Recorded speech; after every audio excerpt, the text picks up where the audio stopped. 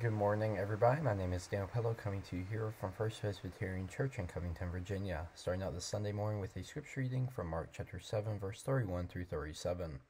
Then he returned from the region of Tyre and went by way of Sidon towards the Sea of Galilee in the region of the Decapolis. They brought to him a deaf man who had an impediment in his speech, and they begged him to lay his hand on him. He took him aside in private, away from the crowd, and put his fingers into his ears, and he spat and touched his tongue. Then, looking up to heaven, he sighed and said to him, Ephphatha, that is, be opened. And immediately his ears were opened. His tongue was released, and he spoke plainly.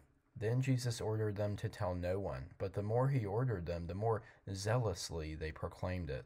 They were astounded beyond measure, saying, He has done everything well. He even makes the deaf to hear and the mute to speak.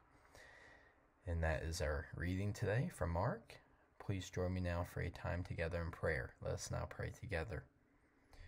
Dear God, your children are experiencing life in ways that are the last years that never have had to before, and help us to help those that are struggling with this day's reality, especially those that may be lonely. We thank you for the natural creations that you have made, Lord, and the joy we can find through these wonders, for blue and gray skies and the sun rising and setting today. We thank you for the food on our tables, for those who check in on us, and for the hope of a better tomorrow, which through you, Lord, we will be seeing. Lead us to do good in this world as we walk outside into it, as we know your Spirit will always be with us through it all. In Jesus' name we pray. Amen.